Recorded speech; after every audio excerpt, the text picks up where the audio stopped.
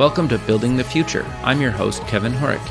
You can check out the radio version of the show every Tuesdays and Thursdays at 2 p.m. Eastern on WDJY 99.1 in Atlanta. We also air on a podcasting network in Los Angeles called the 405 Media.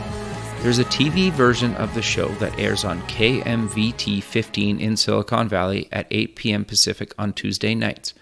Both versions of the show air in other states. For these show times, plus past episodes, please visit the show's website at buildingthefutureshow.com. The music for the show is done by Electric Mantra. You can check him out at electricmantra.com.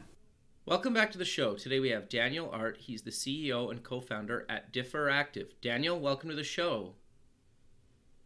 Thanks, Ken, for having me on. Yeah, I'm excited to have you on the show. I think what you guys are doing with video is actually really kind of innovative, but maybe before we get into all that fun stuff, let's get to know you a little bit better and start off with where you grew up. Yeah, sure. So I grew up in Connecticut, middle-class family. Nothing really special there, a lot of trees and forestry. And aside from that, attended some public school, then went to a private school in southern Connecticut. Okay. I have 4 brothers and some parents. Sure. Pretty standard growing up situation. Wow, your parents 5 boys? That's incredible. Yeah. It was definitely interesting, and me being the oldest, I felt like I always had to take the lead on a lot of stuff. Sure. But I'm okay with that because I think it shaped who I am today, which is not a bad thing. Sure. So you went to university at UCLA. How did you kind of make your way west and decide to go to UCLA? So UCLA was the second university that I attended. The first one where I actually did my undergrad was Northeastern up in Boston. Okay. So I had spent 5 years there. I participated in their co-op program, which, by the way, is amazing. Okay. And I think every high school student should look into something like that when they're figuring out where they want to go for school. Okay. What that program basically did for me was, I would go to school for 6 months, then I would intern for 6 months, then I'd go back to school. Yeah, and so by the time I ended up leaving Northeastern, I actually had a full-time job with one of the companies that I had worked for during that time where I was working. Interesting. It was great. And so, I worked for one of the companies out in New Jersey, which I didn't particularly like the area that I was working in, but I found out that they had an office in Beverly Hills.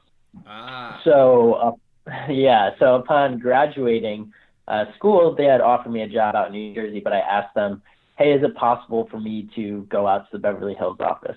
And so within literally 4 days, I had a job in LA. And so I got in my car and I just drove out here 7 years ago, and I'm still here today. Wow, that's a long drive, actually. Yeah. I mean, 3,000 miles. It was cool. I got to see a lot of the United States that I had not ever seen. Sure. But I don't think I ever want to do that drive ever again. Fair enough. So why did you pick kind of Beverly Hills in California? When I was growing up, I always had this fascination with California. I had never actually been here, but for some reason in my mind, I wanted to live. You've never been to California before you moved to California? Yeah. It was totally crazy. That's awesome. Well, so in Connecticut, and most people don't think of Connecticut having like beaches, but I grew up near a beach. And so I was always, I like praise the sun.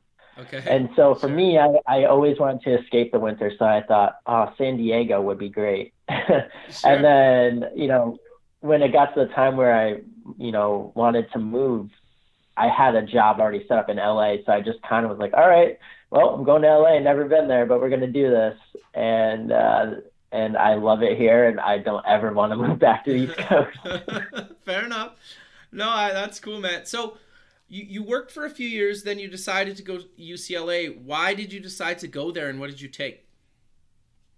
So for UCLA, I didn't actually enroll in their undergrad program. They have a fantastic extension program. Okay. Yeah. At the time, I was doing tax accounting for most of my clients who were production companies, and I got very tired of accounting. Putting numbers in boxes just wasn't doing it for me. But at the same time, I got to know a lot about the movie industry, and I wanted to eventually work for my clients. Okay. So what I did was I started going to these extension programs surrounding film finance, and I really truly immersed myself in entertainment. And through that, I started to build out my network, and then which ultimately led me to working for Lionsgate Studios. So that's pretty much why I did UCLA. Okay. Was there like a defining moment that made you want to go into finance, or what got you passionate about that originally? Yeah, it's pretty interesting. I mean, growing up, we were a very blue collar family, a lot of plumbers in our family, and for some reason, I associated finance and accounting with lots of money, and I think that's like just a very I don't know, I didn't have any real guidance. I was a first generation college student, so I figured, you know what, I need to go and make a ton of money and pay off my loans as fast as possible. Okay. But I decided to go into more of the accounting route, which typically does not pay what somebody on Wall Street makes. So I definitely misled myself. But it's kind of great because through all of it, I ended up out here.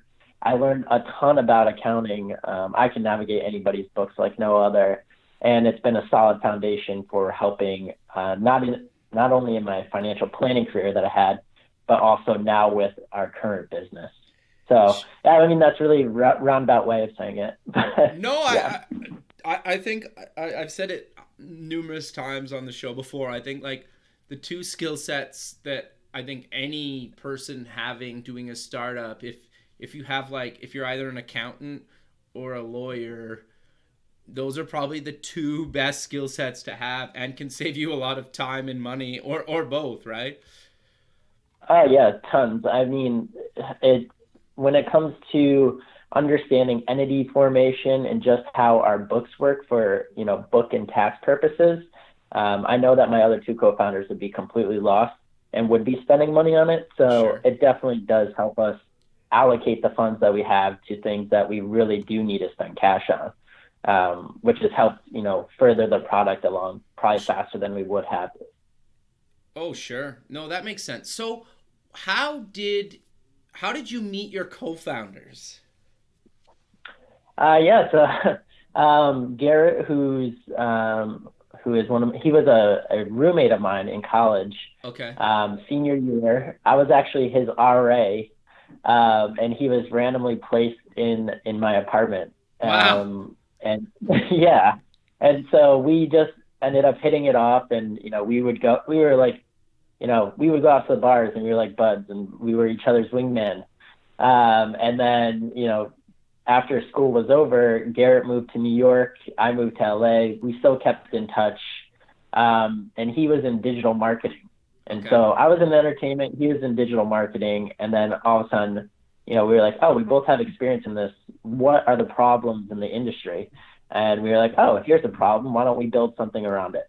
But so Garrett and I, having accounting, finance, and marketing knowledge, that's great and all, but we were missing that technical piece. Sure. And how we met Igor, our CTO and third co-founder, was definitely really random. I had been working at Lionsgate at the time, and one of my coworkers, she really, really wanted to get involved in the startup community in LA. And so a lot of the times we would sit in the office and talk about, the business that I was trying to start and how I was going to go about doing it. But she would be going out to all of these networking events at night. And one night she saw this tall, handsome man at one of these networking events. Sure. And she went up to talk to him, but she literally had nothing to say to him except for to talk about the business that I was starting. And so it turns out he was this ex-Google employee, was from Belarus, and he just happened to be looking for a new project. And she's like, oh, well, you got to meet Dan. And then we had a meeting with him. And then I have some buddies who are ex Amazon employees Sure. who now work at Adam Tickets, and they vetted him for me because I know nothing about technology. And so they're like, this guy's the man. You should bring him on as a third co-founder. And so that's kind of how we all came together. That's amazing. So for people Yeah. that haven't heard of DIFRactive, what exactly do you guys do, and how did you come up with the idea? Yeah, so what we do is we take traditional video and we make it interactive. It's kind of like Pinterest for video. So, maybe you have a YouTube star who is doing a makeup tutorial. Typically, what she'll do is she'll put down below in the comment section the links to the products that she's using. But typically there's no context there, and there's no images, no nothing. We're very visual people. So what we do is we give the creator the tools to take all that information she was going to put down below and put it behind the video in the pause screen. So when somebody pauses it, not only do they see images and descriptions for the products, they see those call to action buttons that aren't just numbers and letters. So we're effectively trying to help content creators monetize their creations even further than they would. And the second part of the question was, how did we come up with the idea? Yeah. Yeah. So initially I'd gone to a film finance conference, and this guy, Sky Moore, he's a big entertainment lawyer out here. Okay. He got up on the stage and he was basically preaching that in the future, all of the content we watch will be paid for by brands.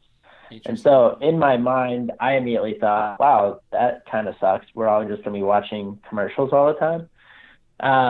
And so that's kind of where we started. We were like, all right, well, if this is true, how do we make branded content feel less branded? And so we ended up finding these guys in Belgium on YouTube. And this is where the name DIFRactive came from. And they were working on a camera that could track items on screen.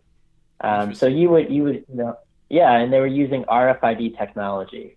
And so that's where the differ part of DIFRactive came from. So if you turn differ around, it's RFID. Ah, interesting. Okay. Yeah. And so we were working with them for a little while, but we realized that, it's going to take a little while for their technology to really be integrated into the filming process. So we started to take a different approach to it. Same concept. We wanted people to have information about items on screen, but we scaled it back and created a software that's super easy to use, but with the caveat that, differ is still part of our name, because eventually down the line, we want to use tracking software to actually map out products on the screen. So we're kind of taking a Netflix approach to it, right? Sure. Netflix was not always streaming stuff on computers. They were delivering DVDs, but they had the foresight that like in the future, we will distribute everything via the net, Sure. No, that makes a lot of sense. That's actually quite fascinating. So I'm curious then, did you build the first version while you were still working full time, or did you quit, or walk me through kind of the early first version, how it came to be? Yeah, I mean, when we first started this, we just kind of treated it as it was like a project on the side. Everybody still had full-time jobs. Okay. And we pulled together some money, and we actually do all of our development in Belarus. Okay. Igor he's worked with these guys over there for the past like 20 years. So oh wow. We're unique to a lot of startups because we actually have a long-term relationship with our international developers, Sure. Which a lot of people don't. So we got some money together and we built this really crappy prototype to start. Sure, but I think that's good advice, right? Like, it doesn't need to be this amazing 3-year-long development cycle. No, it definitely doesn't. I think if you have an idea, just throw a little bit of money into it, see if people get the idea, see if people like actually want to use it. Sure. And so once we did that, and we would go out and we'd talk to people, mostly our friends and family, and say like, hey, what do you think about this? Like, would you use this? And a lot of people said yes. And we talked to strangers too, especially at networking events. That was the best place where we got a lot of feedback, was the networking events. But, soon after, yeah, so it started to get pretty serious, and we started pumping some more money into it. And then just last June is when I basically said, if we're going to make this happen, I got to leave my job. Okay. And so Igor had already been full-time on it, and Garrett is about to come full-time on it. So, Okay. With the business, not everybody has to be full-time to start. Sure. The business demands a certain amount of attention on certain aspects of it at certain times, right? And so when you're building a tech product, the business side doesn't necessarily have to be full-time. Sure. The tech guy does to get the product up and running. And then once he gets it there, the business guy needs to go in and go out and shop this thing, whether it be customer acquisition or raise money. And now we're at the point where we need to start doing some heavy marketing. And so Garrett's coming on full-time. Gotcha. So you can do it. Yeah. You can do it in stages. It's just, you got to be strategic about it. Sure. So did you guys self-fund this originally? Did you raise some money? How did you kind of get that first amount of money together? Yeah, so we all had pretty well-paying jobs. Okay. And so what we all did was we basically did quarterly capital calls on ourselves, and we raised the money. The first 33,000 was just us, so that's 11,000 a piece. It's not that bad. Sure. And then just last June, we ended up raising some friends and family money on convertible debt. We raised another 45. Nice. Well, so all in all, great. Yeah. And so all in all, to get the product to market and get it to a place where we actually don't need to spend any money right now, we ended up spending about like $80,000 in total. Wow. So we're feeling pretty good right now because we have a product that works. Sure. And now we're basically just taking feedback from our customers and, fixing it in their eyes and pushing forward. Sure. No, I think that's great, man. And you did it on a pretty cheap, or like a small amount of money, right? To get something to market and have customers. I think that's great, man. Like, congrats to you guys. Thank you. Yeah, I mean, and I hit on it earlier. Our relationship with our developers in Belarus is definitely unique. Sure. I don't think a lot of startups, go into a situation where they have a relationship with these guys and they give them discounts, right? So like Sure. our guys out there, they definitely gave us the friend discount, which Nice. was definitely beneficial for us. Sure. No, I think that's great. I do want to, I'm a little bit curious about, you mentioned you actually went to networking events and were kind of demoing this to people there. How did you kind of work that into the conversation? Like, did you just say, hey, I'm working on this app, do you want to give us some feedback? Or how did you kind of go about asking for that? Because I think it's a great way to get product feedback. Oh, it definitely is. I mean, you obviously can't go in there with a full-on, like, Google Forms thing that says, fill this out after using it, right? So you have to kind of like remember what people were saying. But I mean, for the most part, people are very honest, especially when they're drinking. Yes. And so what, Garrett and I were very, I think we're natural networkers.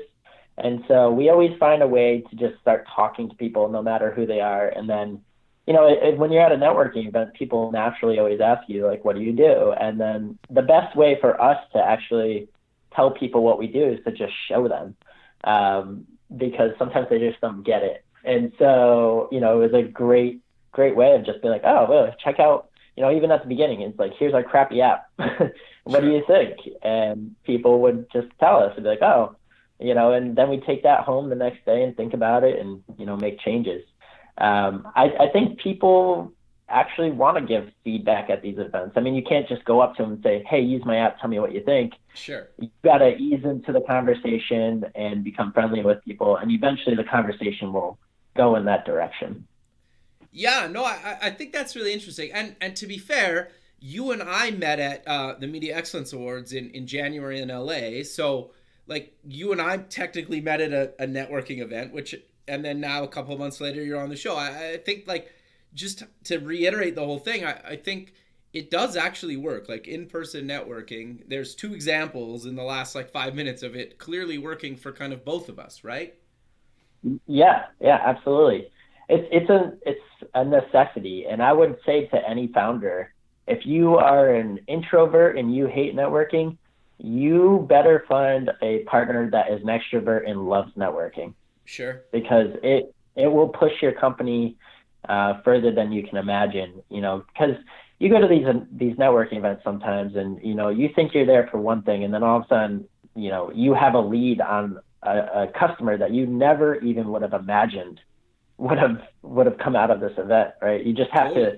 It's kind of like throwing darts at a board, and sometimes you find some hidden gems that it's just like crazy how it happens.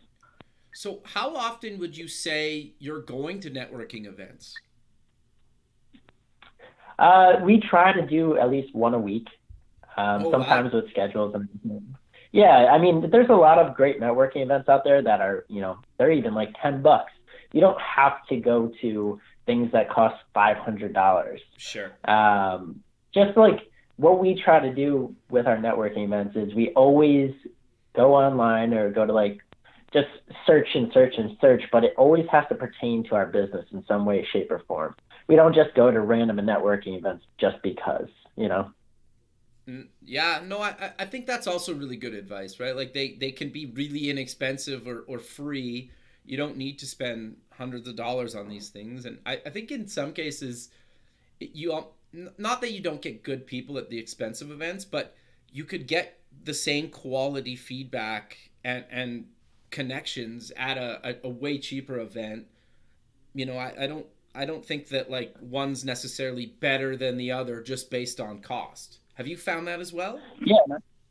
Yeah, I would totally agree with you. And it's our initial customers. A lot of them have come from these really small events, and I think the reason for that is in small events, it's a more intimate setting. People get to know each other better. Sure. Versus going to like a huge conference.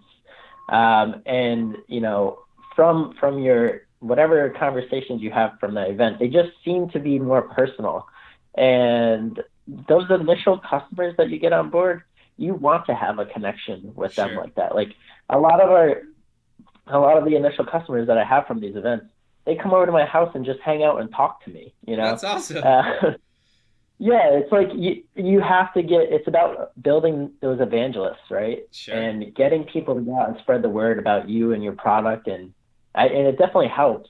But I think like the small networking events actually lend their hands very well to your initial customer base. Sure.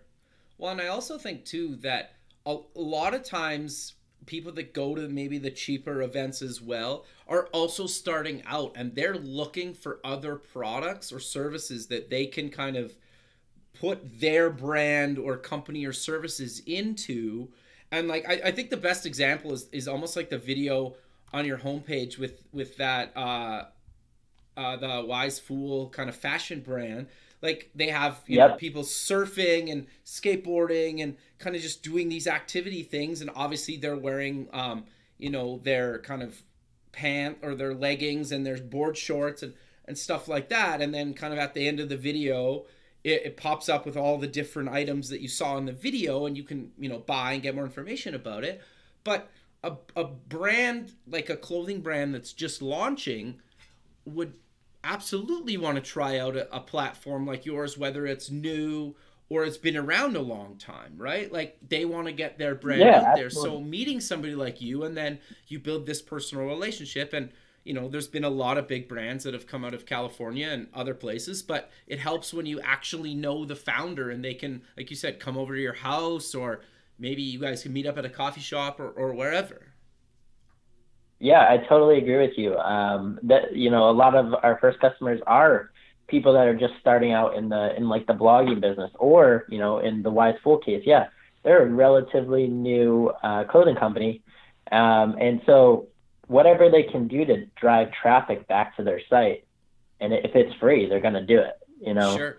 Just as long as, Wise Fool, we've actually done 2 videos with them. They were one of our first beta testers. Okay. And they didn't want to use the first product because the design actually wasn't that great, and they didn't want to hurt their brand. And which we totally understand. Interesting. Because when you're doing video or you're creating a brand, you want to make sure that you're growing the brand, and you don't want people to think less of it based on, how your videos look. Sure. And so that was one of the catalysts for us to actually really, really clean up our UX design and make it friendly and make it look way more sleek than what it was, because people were basically saying, I'm trying to build a brand. If I'm going to use this, it has to look good. No, and that's like brutally great, honest feedback, right? Yeah. It was hard to swallow at first. It was Sure. like, come on, man, do us a favor and use this. But Danny, he's an awesome founder. This is the guy that owns Wise Fool. But he was like, this is the harsh reality of it. I'm not going to use it unless it helps build my brand. Sure. And, so it was good. It was good. He pushed us to get to the next level with our product, which we loved. Sure. And then I think the other thing too that people sometimes don't realize is somebody like that feels like they're influencing the product early on, a lot of the times is way more loyal to you going forward, because they're like, wow, they really took my feedback and actually implemented it into kind of the next version of the product. Yeah, no, he has been an awesome beta tester for us, and we appreciate everything that he's done for us, even though, it was painful to hear him be like, nope, don't want to use it. Yeah. But I also think that having people that will give you that kind of brutal, honest feedback is almost like priceless. Oh, absolutely. It's the best thing that anybody could do for us. And so sometimes you really got to try and find those people, and that might be just going out to strangers and just being like, I need your honest opinion, because sometimes your friends and family don't want to give you the feedback that you're really looking for. Yeah, no, I 100% agree. I think like when I've kind of done any UX testing with kind of somebody I don't know, whether I've done the design or not, I've always told them like, look, I have nothing to do with the design. I'm like a third party, so just tell me honestly what you think, because you're not going to hurt my feelings because I didn't do it. Even if I did do it, and I know it's lying, but like if you tell them like I was the designer on this and I'm really happy with this, they will try to not hurt your feelings. Oh yeah, for sure. Couldn't agree with you more. So actually, I like that approach. I think I'm going to start to use that more. Well, it's good, man. That's awesome. So I want to dive a little bit deeper into the actual platform. I think like you kind of gave a good overall how it kind of works, but if for somebody that's creating content, or like, they're a clothing company or something like that, where they have products in a video, how do they go about kind of working with you guys to actually get your platform on top of their videos, and they can start kind of cross-promoting and selling their content? Yeah. So first and foremost, they have to be creating digital content. That's a must. Otherwise, it doesn't really work with us. And they have to be putting that content right now on either YouTube or Vimeo. And it could be private on either one of those sites if they want. Doesn't really matter. We just have to basically be able to pull that video in from one of those services. Gotcha. The reason for this is, hosting video is pretty expensive. So we basically say, yeah, exactly. And so we basically say, tell us where that video is, and we'll pull it into our system. So it saves us a lot of money on as well, which is great, because we're basically just leveraging other video players. I think the terminology people like to say, or the saying is, we're building a mansion in somebody else's backyard. Okay. So basically, if you're making content, you basically tell us where the video is. We give you a software where then you cut up scenes. So, maybe you're making a 5-minute video, you only need one scene. That's fine. But if you're doing an hour-long thing, you probably want to make, multiple scenes because you could have over 100 plus items in that video. Right. So anyhow, it's tell us where the video is, cut up the scenes, and then make the inventory. So, products, places, characters, anything you want to put in the pause screen of a video, that's where it is. It's in the inventory section. And then basically you drag and drop your inventory into the scenes, and then you say, oh, I'm all done. We give you an embed code, and that is what you use. So it's a fairly simple process. And then, the embed code that you put on your website, or if you put it on a blog's website, sure, is the exact same way you do with a YouTube video or Vimeo. Okay, no, very cool. I think that's really great. And what is the cost, or how do you guys kind of monetize the platform? Yeah, so we're actually a freemium model right now. Okay. We're trying to change the way that people view content and the way that producers of content actually distribute. So we have to make it free, right? Most people hate change, and so if you're a content creator and you're making up to X number of videos and they're in our system, it'll be free. But if you hit a certain threshold based on number of videos, number of clicks, number of items, we'll charge you an annual fee. Okay. Other than that, it will always be free, and we don't take a piece of the sales that you make. So if you have monetizable links, all the money you make off of those is all yours. So right now it's simply just a membership model. Interesting. No, that makes a lot of sense, and I think you're kind of right. When you're doing something a bit different, I think you kind of have to give at least a certain amount kind of free, and the freemium model seems to kind of work for some of this stuff, especially when you guys are kind of onboarding a bunch of brands yourself and kind of still kind of not really necessarily a new platform, but you're a up and coming kind of growing platform. Yeah, it's really hard to get people to pay for anything these days. Sure. But the thing that's really valuable is just traction. So, you may think that like letting people use it isn't, of value to you, but that traction can be super valuable, especially when you start to raise money. Particularly in our case, we're trying to raise a seed round right now. And so a lot of people are saying like, show us the traction, show us the usage. And, sometimes you just have to say, use it for free to get that traction. Sure. And when I say sometimes, it's mostly all of the time.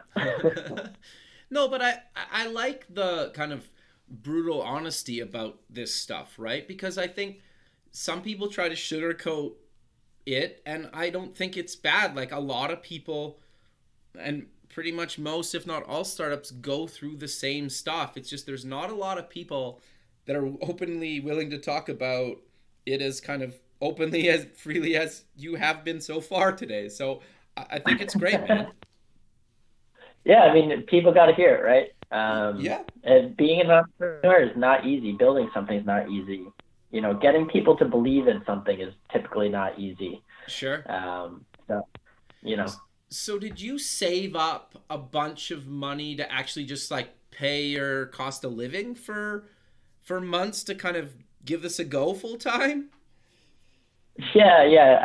Being an accountant and a manager in financial planning, I'm always numbers based, and sure. Everything that I do in my life, I always am planning ahead. So for me, I was very strategic in saving money and understanding, how much runway I was going to give myself. And so I would like to pat myself on the back and say I did a pretty good job for the past 9 months. That's awesome. But, as we move forward, I have to start to find some other forms of income. And so I've been exploring other options for side work and stuff like that. But it is definitely important to save up a little nest egg, or, just be very strategic about when you leave your job, because one thing that I'm definitely starting to find is that, the stress of not having money and not being able to live can definitely impact your performance when it comes to your business.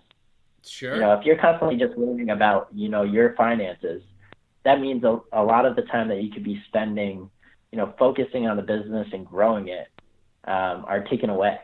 Sure. So it's very important to have, plan appropriately before you just up and leave the job. But that's me. I'm more of a risk adverse person. There might be people out there like, I'm just going to do it, so more power to them, but I think it's better to plan ahead. No, I 100% agree. I think that's great. But you also set up, you guys have set up an advisory board as well. What made you decide to actually get an advisory board? And I know you picked a couple people. I know Allison. I don't know Amanda. But what made you decide to set up an advisory board, and why did you pick the couple people that are on the advisory board? Well, initially we weren't really looking when we first started. Okay. But then one of my friends, it's really interesting how I met Allison. Okay. One of my friends used to work for Enterprise Rent-A-Car, and Okay. she used to pick up Allison like on a weekly basis because Allison was a customer, and they became friends. Interesting. And yeah, and so then my friend was just like, she got to know what Allison did, and she was like, oh my God, you know what? My buddy does something in this space.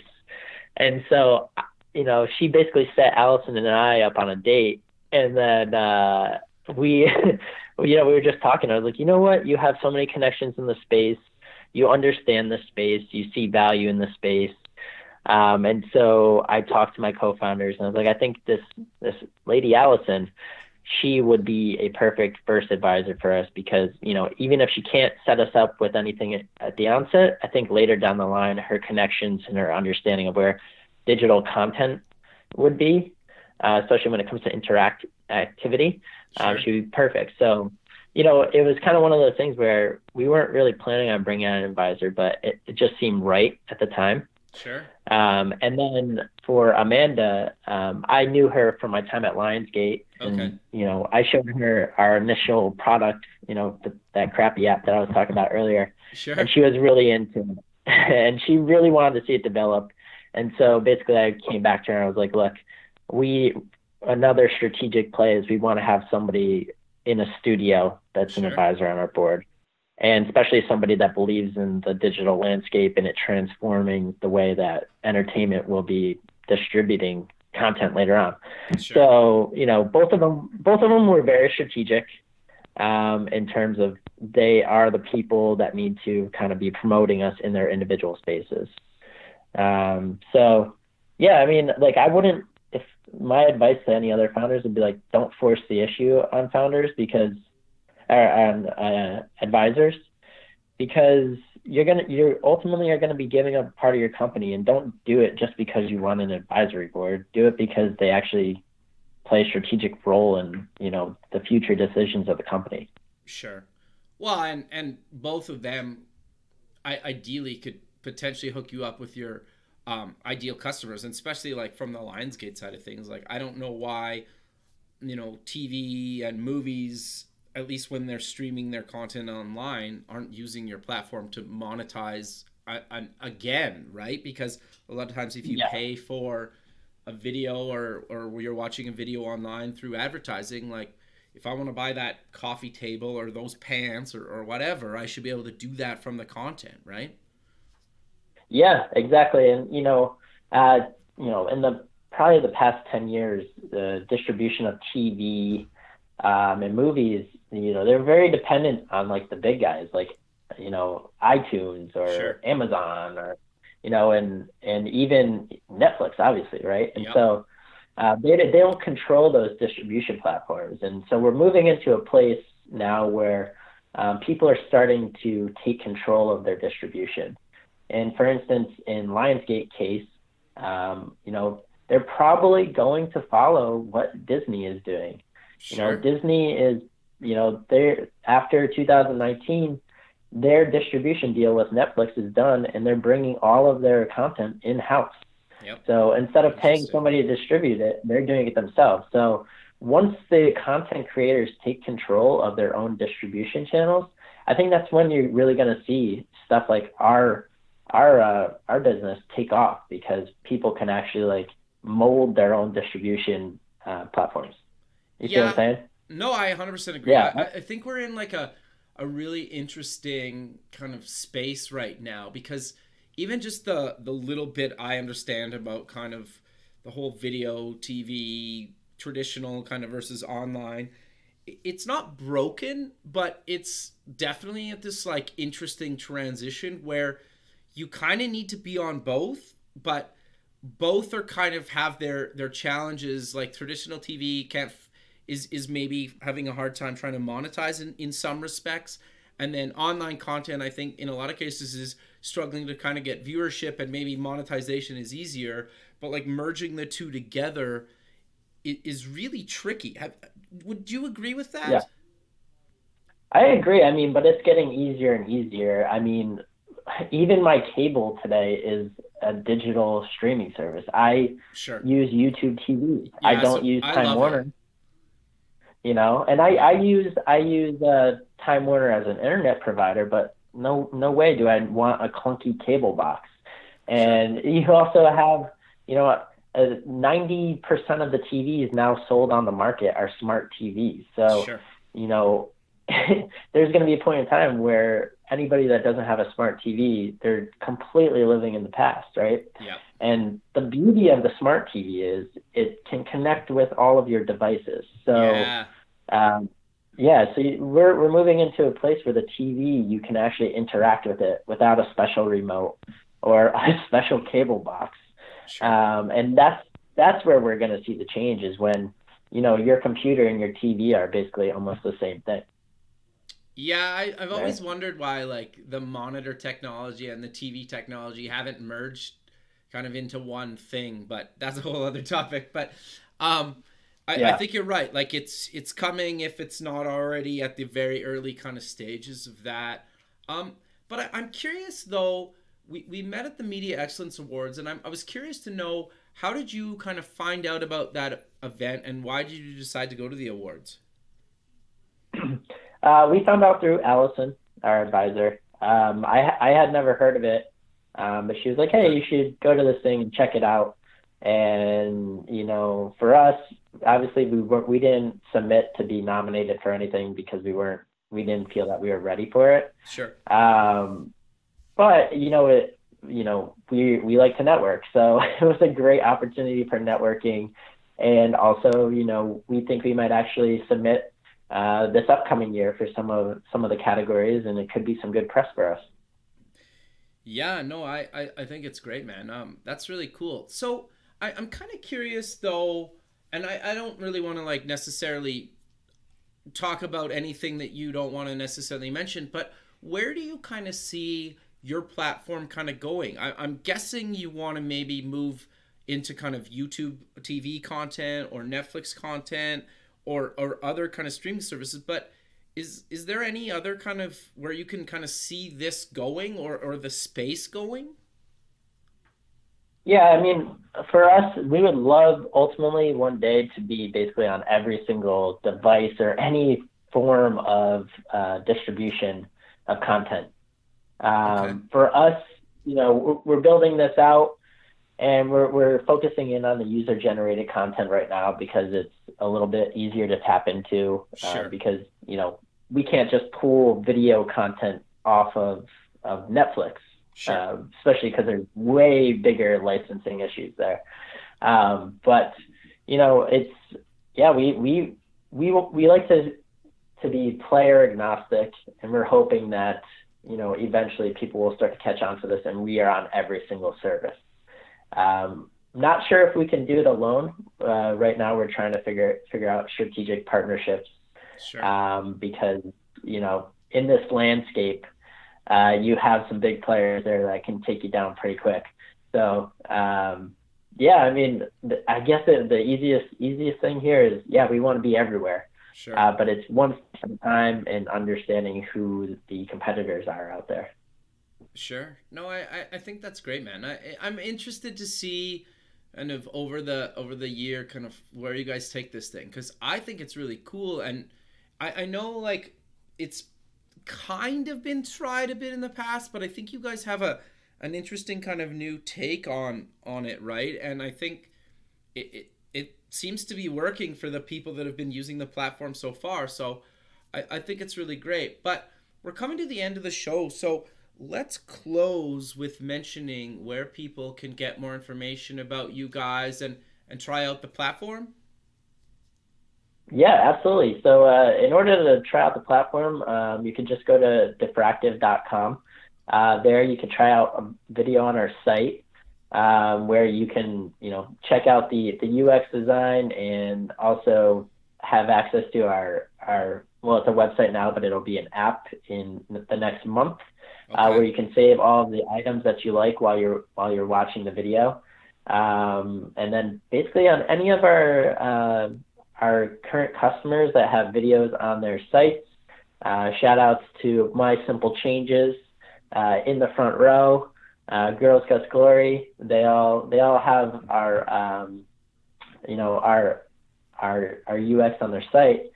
But yeah, just go to the website and you can, if you're a creator, we have a place where you can log in and you could try out our back end and start making some videos yourself. We always want new users on board. We love talking to you, meeting you, understanding what your businesses are. And if you're a viewer, you can just access the site and see what kind of videos we already have on board. Sure. It's pretty simple. No, I think that's great, man. But I want to cover something quick before we go. Like you mentioned an app, so they can, how does that kind of work that's coming out? Yeah, so if you're watching a video, whether it be, say it's on the My Simple Changes website. Okay. If you like something that he has put in his videos, you can actually save those items to your own profile. And so maybe you didn't like that video and you never wanted to watch it again. If you're bored and you're sitting on a plane or train or, whatever, similar to how you would treat Instagram or Pinterest, you can go into your profile and see those things that you like, which gives you an opportunity to go to the places where you can buy it or check out the photos and descriptions. It's really an effort by us to help get eyeballs back on the things that content creators are trying to monetize, right? So people are seeing these things in another place outside of their own website where they're distributing that content, which is super useful because a lot of these content creators, they're using affiliate programs to make money. And if people are only seeing the links on their website, they're missing out an opportunity to put them on multiple places. So yeah, it's definitely I think it's pretty cool. Yeah, no, I think that's great, right? It's a nice addition, and I think there's a lot of people, obviously, if they're on the couch or something, they're watching content or browsing the internet or whatnot, and then they're potentially going to be on a computer within the next 24 to 48 hours, whether it's their personal one or their work computer or whatever, right? So I think having the tie between the both platforms and devices is actually really interesting for you guys, and I think it's really cool. Yeah, definitely. We're trying to make it as seamless as possible. Sure. We want you to be able to access your information wherever you are. Sure. So that's the plan. And then just so people know, it's DIFRactive.com, just for the spelling of the domain. Correct. But correct. Daniel, I really appreciate you taking time out of your day to be on the show, and I look forward to keeping in touch with you. And have a good rest of your day, and hopefully we can see each other again at the Media Excellence Awards, later this year or early next year. Awesome. Thanks for having me, Kevin. Thanks, man. We'll talk soon. Thanks. Bye. Bye. Thanks for listening. Please visit the show's website at buildingthefutureshow.com. Also check us out on Facebook at Building the Future Show and follow us on Twitter at Building Show. The music for the show is done by Electric Mantra. You can check him out at electricmantra.com and keep building the future.